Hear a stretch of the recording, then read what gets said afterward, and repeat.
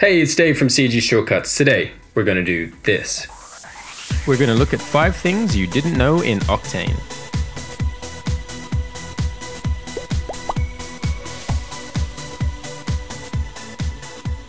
Number 1, fixing smooth glass. So here we are in Cinema 4D and we've got Octane fired up. You can see here we've got our little gumball machine, and if you have a look at the glass, it's looking a little bit funny. You can see the geometry in our viewport over here, and there's not too much out of the ordinary there, but if we change cameras and zoom in a bit, you can see it's looking pretty nasty through our Octane viewer. It's looking a little bit like a disco ball, and if we zoom in, you can see these faces aren't looking very smooth at all. So you might think we can fix that by adjusting our Phong angle, but if we come up and grab that tag and uncheck that and change our angle to 90 degrees, you'll see nothing much changes. So let's undo that and try something else. Another good fix for this sort of thing is adding some subdivision. So we'll chuck in a subdivision surface. And it's definitely subdivided it, but now we've got twice as many of these dodgy looking lines. You could even try coming up to tags and under C4D Octane tags, bringing in an Octane object tag and upping the subdivision on that, which helps a little bit, but it's still not looking all that smooth. So let's cut to the chase. How do we fix it? It's actually really easy. Let's get rid of that tag and we'll go and have a look at our glass material. Let's double click that. And this is just a plain old Octane specular material. Pretty simple roughness settings and reflection. Same with film width and film index. Probably the most important setting in a glass material is the index of refraction. We've got ours set at 1.52, which is the standard for glass. So that's all good. So what's the issue? Let's come back to our viewer, and if we right click and choose store and render buffer, we'll store an image so we can do a before and after with this little slider. Now all we have to do is come over here, and if we click on common, we'll find the setting that we need to fix this. All we need to do is turn on smooth, and we'll let that render a bit. And now if we drag this across, you get the before and after. That's looking much smoother. Easy. And we can get rid of that comparison by coming up to compare and turning that off. And that brings us to number 2, letting light through glass. Back in our gumball scene, you can see now that we've got our glass nice and smooth, it's looking a little bit dark inside there. But I'll show you a nice easy little trick that you might not know to let a bit more light in through this glass. First, we'll right click and store render buffer so we can have a before and after. Then we'll come down to our glass shader and move this over here. The setting that we're after is down here, and it's fake shadows. All we want to do is turn that on and check this out. Let's let a whole bunch more light in and everything's looking much brighter and a bit more realistic. And if we drag this across and do a before and after, you can see that a bit clearer. So don't forget that little trick next time you're working with glass in Octane. Number 3, working with Cinema 4D noise. So in this scene, we've got a simple sphere here that we're going to turn into a planet. So we want to add a texture with a bit of noise on it. So what you can do is right click over the object in the live viewer and we'll create a new Octane glossy material. That should automatically be applied to our object. So let's grab this guy and open it up. We'll use the node editor this time. So let's click here and close that. All right, let's get some noise on here. So you can see all the different nodes we have available down the left here. And if we click on the C4D tab, we'll get the ones that are native to Cinema 4D that we can use with Octane Render. Let's grab a noise and bring that in and link it up to the diffuse and to the bump. And you can see that's now visible in our live viewer. Let's go into that noise. We want some more detailed noise, so we'll change that noise pattern to something like Luca. And here's where you might start to run into problems. You can see in our thumbnail, it's nice and detailed, but over in our render, it's not looking great. If we go over here and right click on our texture preview, and choose open window, we'll make this a bit bigger. You can see there's plenty of resolution in there. So what's going on? It definitely doesn't match that in our render.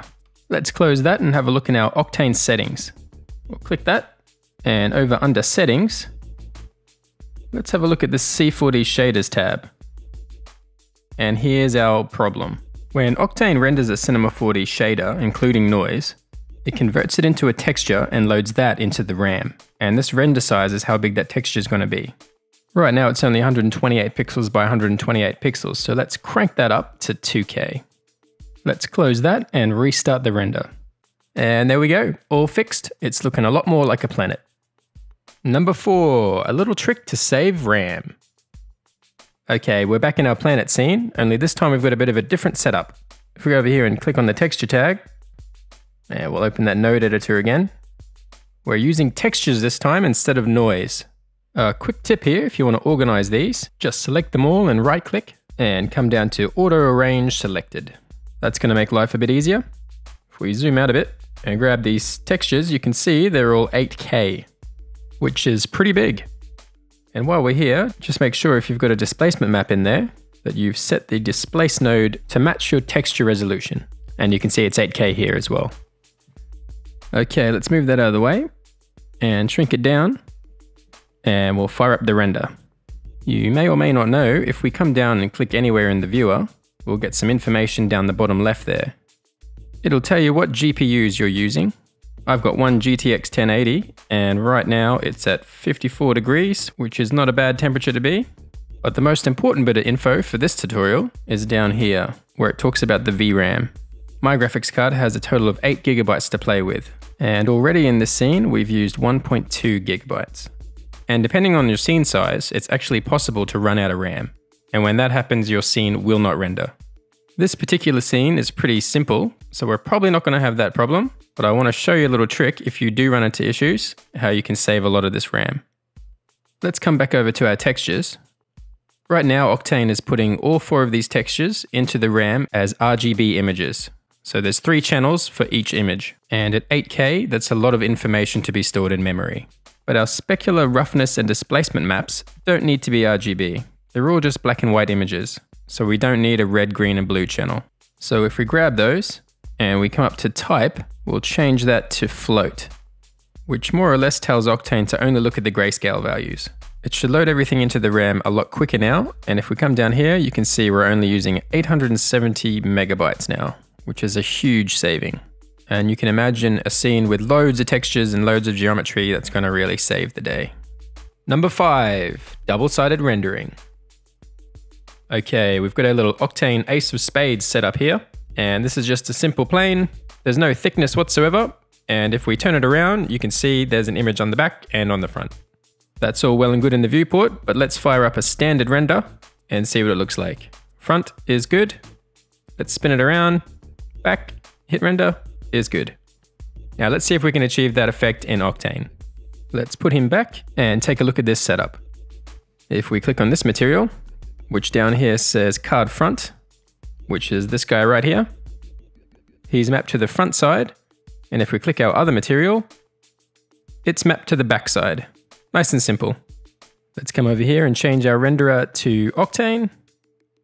We'll close that up, and we'll fire up our live viewer. Interesting. It's showing us the back of the card. Let's come over here and turn this around. Uh-oh. It looks like both sides are the same. But don't worry, we can fix it.